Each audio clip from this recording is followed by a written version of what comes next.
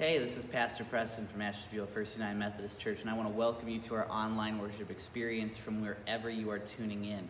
Before we get started, I just wanted to make a couple brief announcements.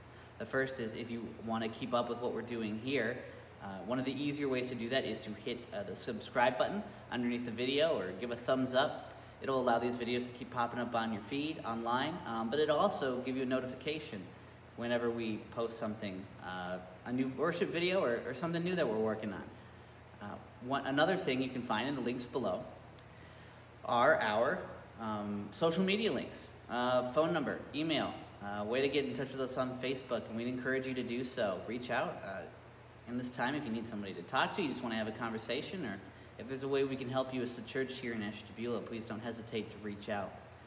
Lastly, what you will find is a link to our Tithely page. This is an online giving platform that would allow you to contribute to the mission of the church here in Ashtabula, even though you're not physically with us right now, but just virtually. And I would just encourage you that if this service impacted you at all, if you found it meaningful, and you have the capacity to give, I'd ask that you please consider doing so. We know that times are tough right now for everyone. And if you can spare something and you are feeling led to, we would be humbly appreciative of anything you could think to give. Your donations go to continue these videos, the upkeep of our building, but also they allow us to keep doing our missional activities, reaching out to people who don't necessarily have internet access, but also providing necessary aid to people who come in and ask for it. In Matthew, Jesus is confronted with sheep and goats, right? That there's two groups of people that are going to exist during like the judgment times, right? And the sheep are people who saw and fed Jesus when they saw him. They gave him clothes. They provided him with a roof over his head. They visited him in jail. And the sheep did this, but the goats didn't, right? And the goats, they asked, well, we never saw you, Jesus, in jail or hungry, or you need something to drink, or you were naked. And Jesus replies, well, anything you do for any of your siblings, you know, the least of these, your brothers and your sisters, you've done for me. So the mission of the church here in Ashtabula, it's not just to make disciples of Jesus Christ, but rather it's to provide and care for our entire community, as though we are providing love and care for Jesus Christ. And everything you give goes closer to us fulfilling and maintaining to fulfill that goal. So without any further ado or announcements, let us prepare to give the entirety of our hearts, minds, bodies, and our souls to the worship of the living God.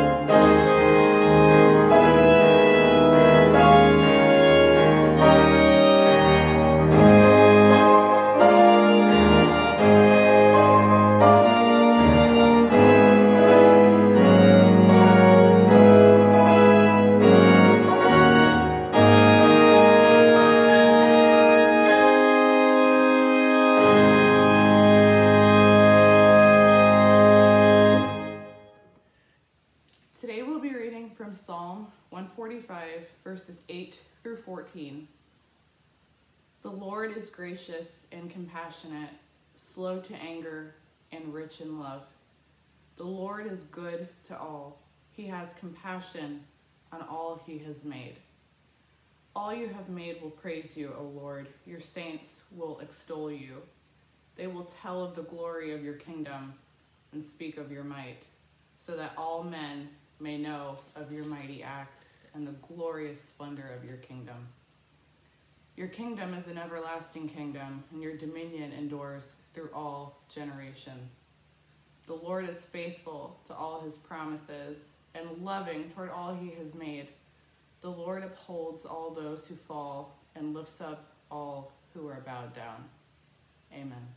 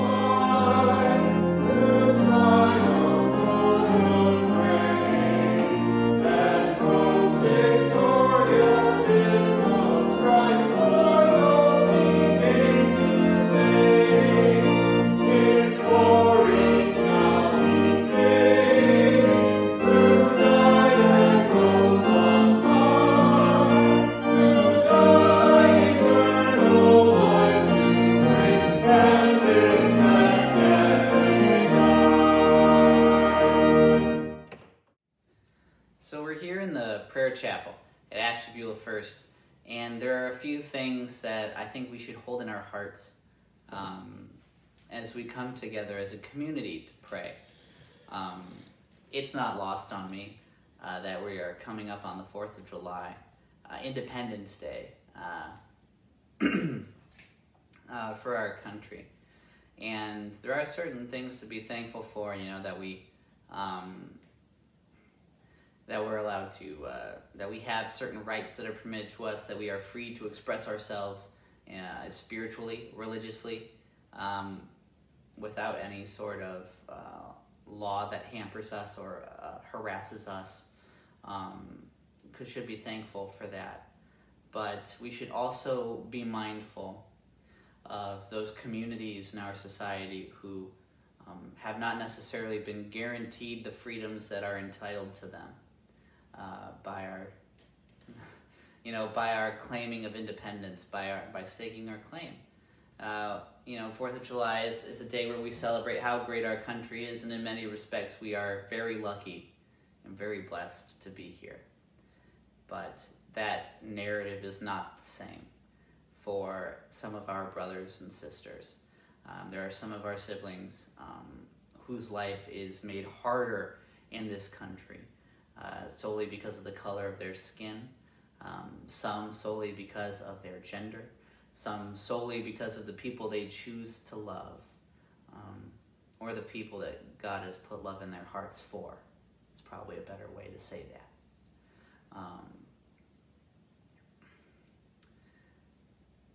So as we come together, it's okay to be thankful for our rights. It's okay to feel blessed. That we enjoy a very privileged life in America. But one thing that I don't think is okay is to go past this day, and especially with everything that's going on, assume that our experience is the experience of everyone that we interact with. In declaring independence from from Great Britain, the people of America had something better in mind, trying to make something new, something that would work. Not for everyone, that's pretty evident, but something that would work better for the people that were living there. And as we come to yet another 4th of July, as the church, as a community of people who are striving to make the world like God has intended it, who are struggling to create something new and something better, let us plead to God for ways to commit ourselves for causes of justice, equality, for our oppressed brothers and sisters, so that everyone may truly be blessed to live in this country, that all people may be treated equal regardless of their sexuality, gender identity, or the color of their skin, their ethnicity, what religion they choose to practice.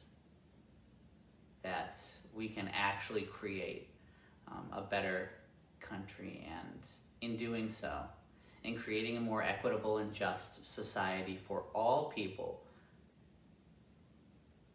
we will be making it here on earth, for us here in Ashtabula, Ohio, or for you wherever you are tuning in from.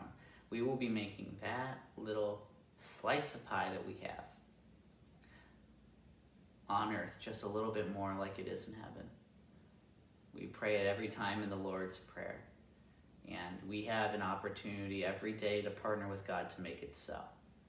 So as we come together in prayer on this 4th of July, this holiday Independence weekend, let us seek for opportunities that we can work to create the kingdom of God in this country, so that all people, regardless of their skin color, regardless of their gender identity, regardless of their sexuality, may truly live in freedom here. Let us pray. Gracious and loving God, we come before you in a very troubling time. We see families, neighbors, communities rocked to the very core, for the veneer has fallen off. For we now see ourselves, we now see our communities for what they've been all along. And maybe they haven't been that way to us. Maybe life for us has been great, a blessing. Not necessarily easy, but comfortable.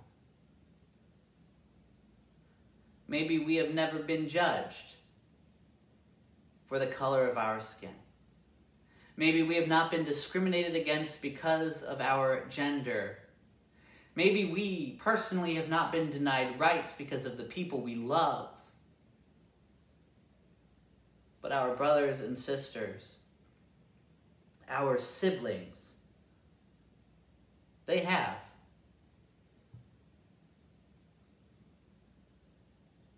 We share our life with people who have been discriminated against because of the color of their skin. We share our life with those who have been discriminated against because of their gender. We walk together with those who are denied rights because of the people they love. They exist in our neighborhoods. They live in our communities. And we ignore their calls. Their cries for justice go unheard to our ears, but you hear them, O God. Give us ears to hear the call of the oppressed within our communities. Give us eyes to see the injustice that happens around us in our world, in our city, in our own backyard.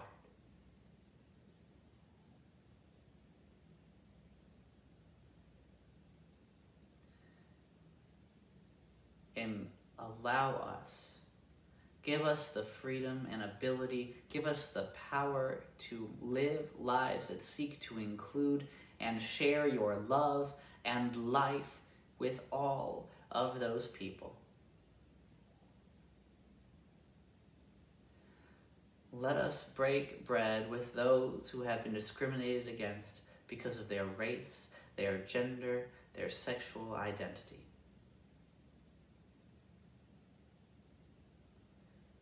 God, we ask you to give us a life that is in the midst of this human struggle. That in the messiness of it all, we may see and interact with Jesus Christ as he lives and breathes in the world today. And then may we be empowered to further partner with you and make it on earth as it is in heaven, on this day, on every day going forward.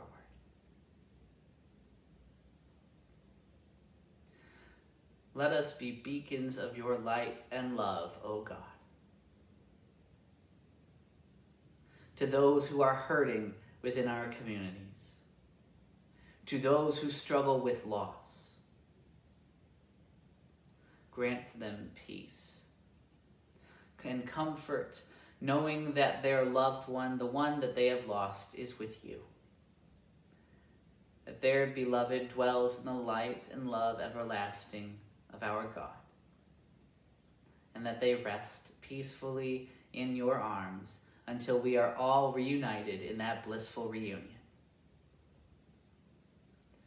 For those of us who are undergoing procedures, who find ourselves in care facilities, for those of us who find ourselves in hospitals at this time, grant them peace, grant them health, and grant them courage and strength to face the days ahead and take whatever steps in their journey they need to take. And may you bless those who seek to care for them, O God. May you give them steady hands and calm minds. May you give them compassionate hearts and listening ears, that they may be the best caregivers that you have called them to be. And as we come to you as a community, O God, we also come to you as individuals. Not that we seek to put ourselves before another, but we come to you knowing that you are our refuge, our rock in the storms where we can live our burdens go. That you will take that which weighs us down so that we may live in true freedom in this world. Only you, and you alone are the one who gives us life, gives us true freedom.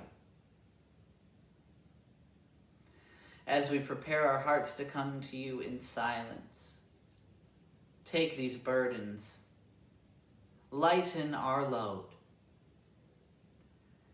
and gird us with strength for the battles we will face ahead as we strive to create a more equitable and just society for all of your children, all of whom are fearfully and wonderfully made. Let us come to you in silence, for you alone have the power to hear the prayers trapped within the depths of our hearts. And you alone have the power to respond.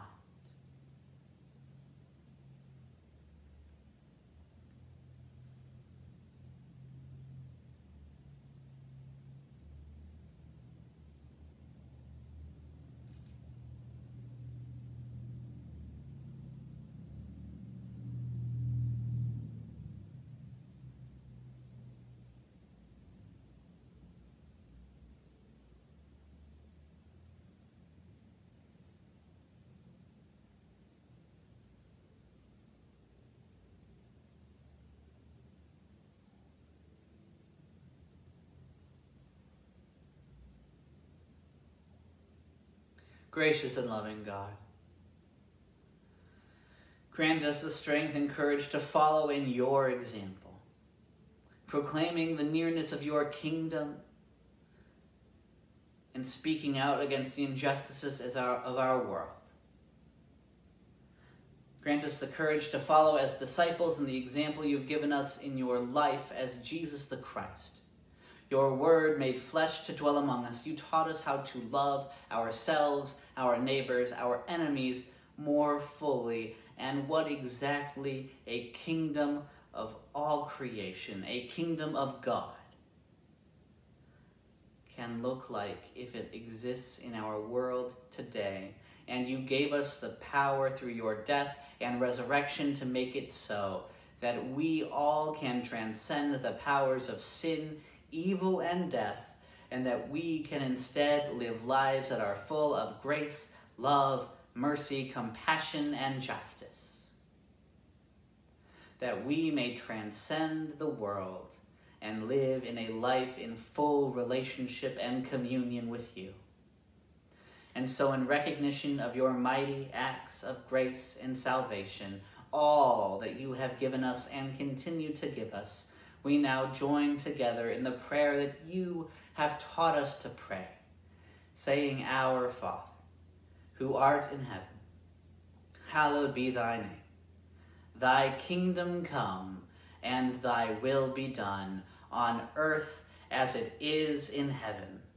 And give us this day our daily bread, and forgive us of our trespasses, as we forgive those who trespass against us. And lead us not into temptation, but deliver us from evil. For thine is the kingdom, and the power, and the glory forever. Amen.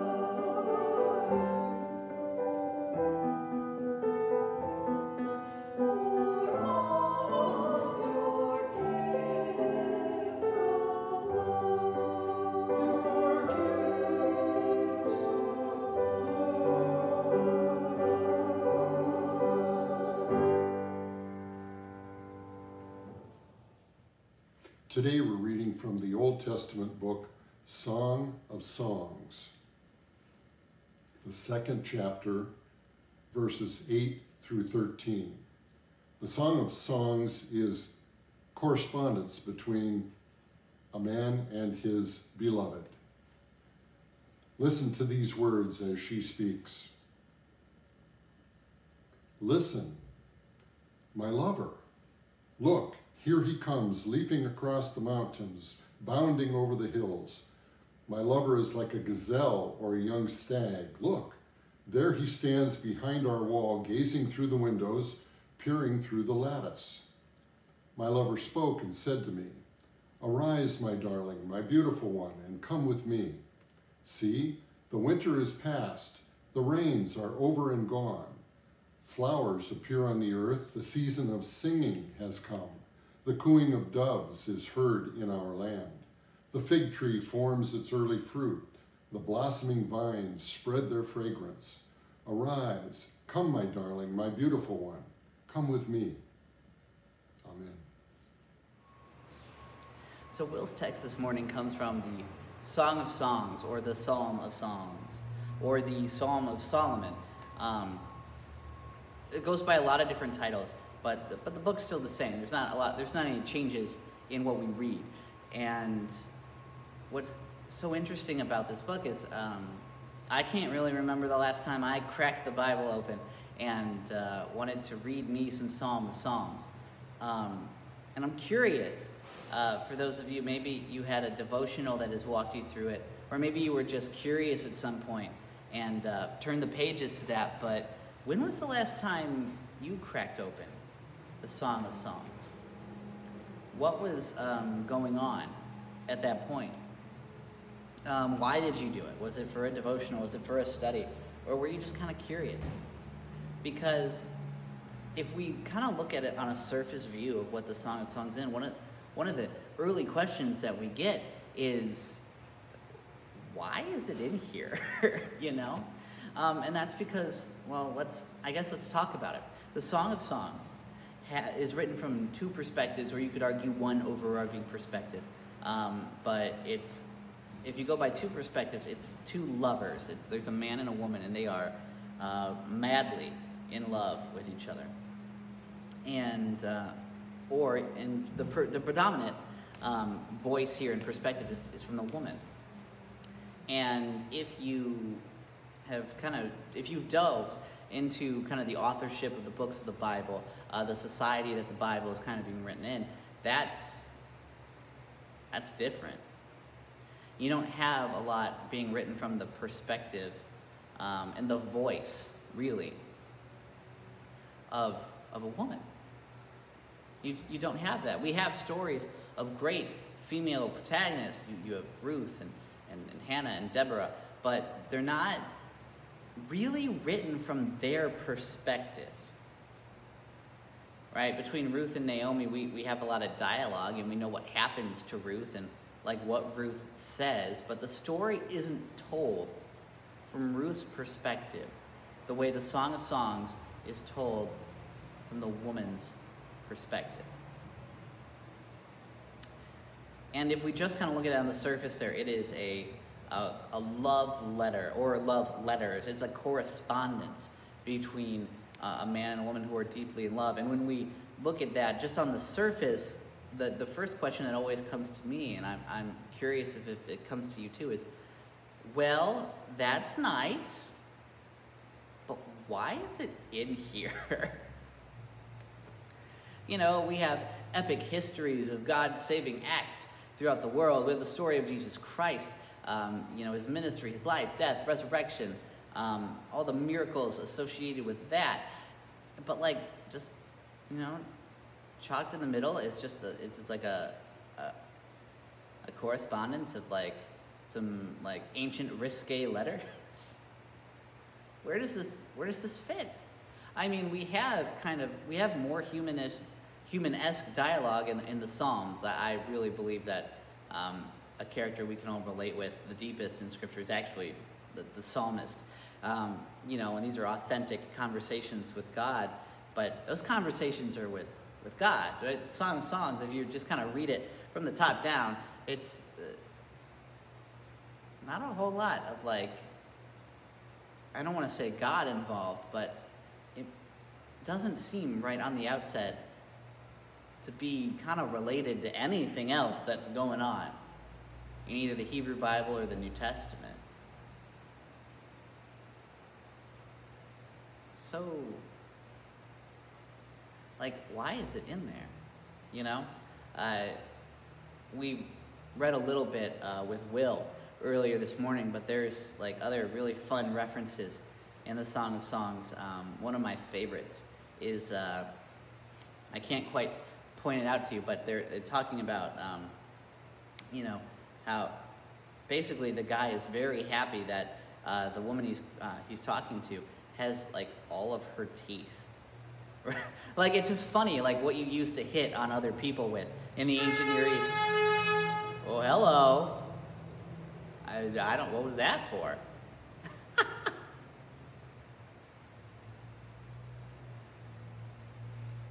Do we keep that in? Like, I'm like halfway in.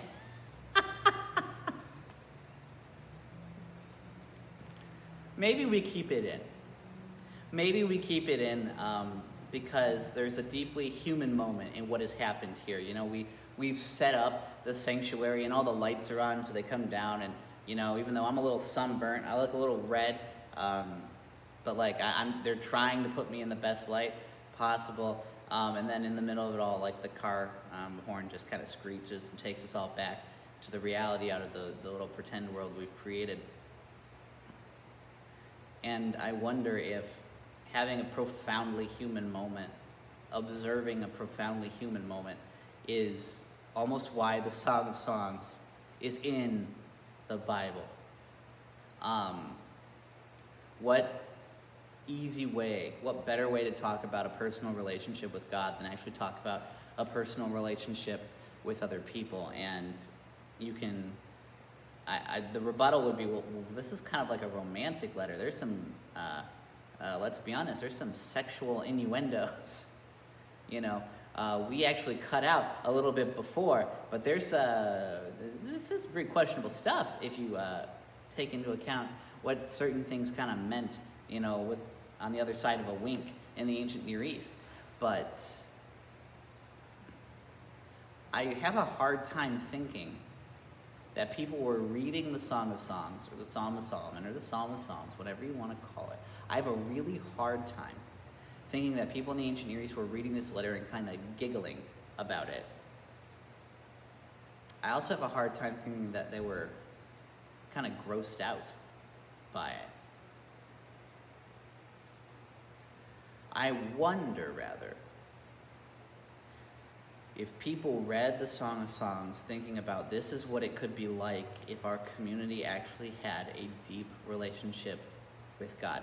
In what way does God actually desire to know and be in relationship with us? Not in a weird kind of sexual way, but in a deep, profound, yearning sort of way. Kind of the major kind of crux, kind of the big point of tension in the Song of Songs is that the man and the woman, they're talking to each other, but they're not together.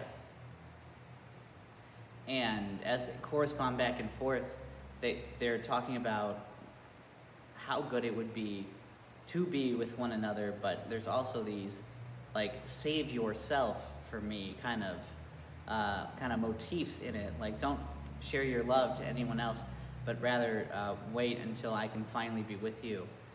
And I wonder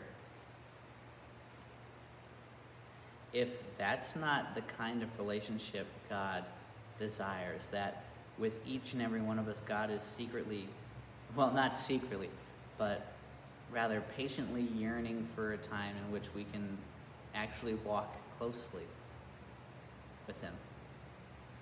I wonder if the Song of Songs isn't just some sort of raunchy ancient Near Eastern love letter, but actually a subversive text that uses human relationships and emotions to describe how God desires to be in relationship with us. It's hard to think about what it would be like to be in a relationship with God, right? A being that, if we want to use a philosophical definition, is greater than which we could ever conceive. What does it even look like? How could you? I can't even process that. I don't even know how I begin to process that. But I think within the Song of Songs, we almost get a sort of blueprint that God longs after us the way our two lovers long after each other, finding no imperfections with one another, but rather appreciative of each single detail of the person they are longing for. When we join a relationship with God, there is inner transformation. We don't stay the way we are. God's love and God's grace impact us too greatly, and it compels us to act in a more loving way towards all people. But God's love is not dependent on a nice smile or a good selfie angle,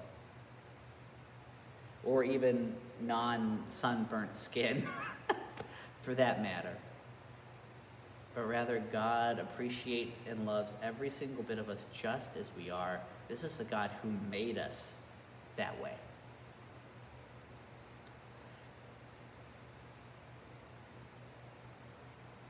And so, for this week, as we continue to walk with God, as we continue to try and understand what a relationship with Jesus Christ looks like, as we really try to get a grasp and a hold on how we are supposed to act as Christians within our community, our neighborhoods, I wonder if it can be helped. I wonder if our walk can be a little closer with God. I wonder if our steps can be a little lighter. I wonder if the burden becomes a little easier if we know that the God that yearns after us wholly, completely, and sees us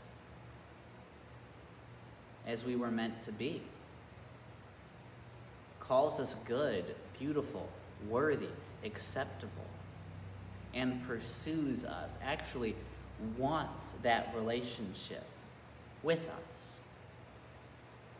God is not just distant in the clouds, apathetic to whether we want a relationship or not. No, God actively pursues us like the lovers in the Song of Songs. God calls out to us constantly, giving us opportunities to be closer in relationship, giving us opportunities to tap into love and grace, compassion and justice in everything we see in this world.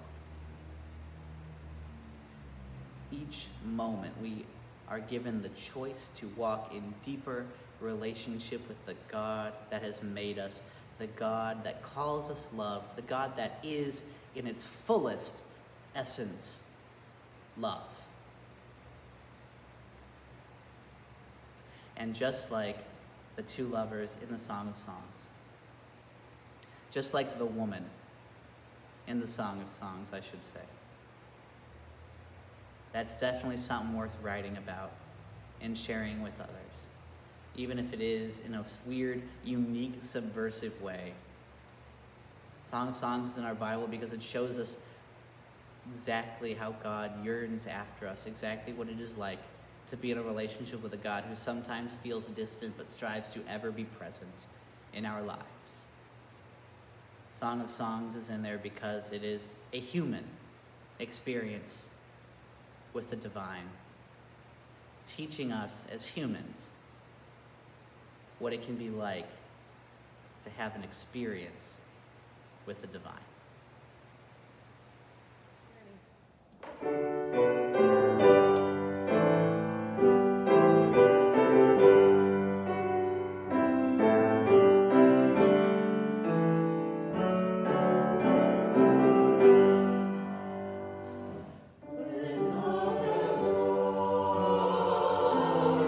Trust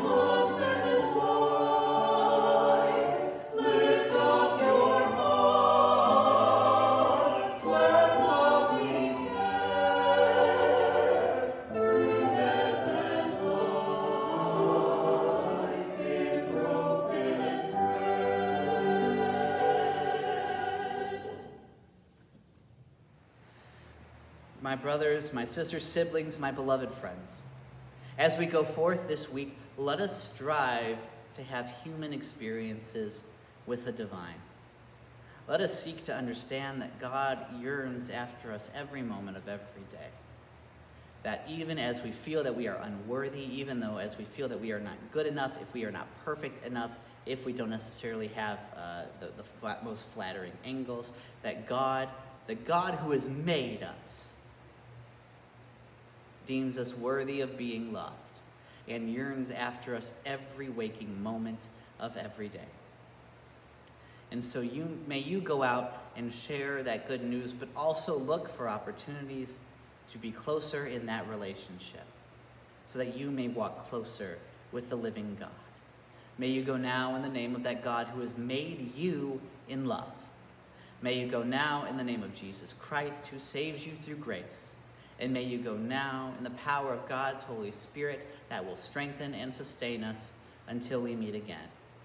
May God grant you courage and strength to live your life in faith in this time until we meet again. Amen.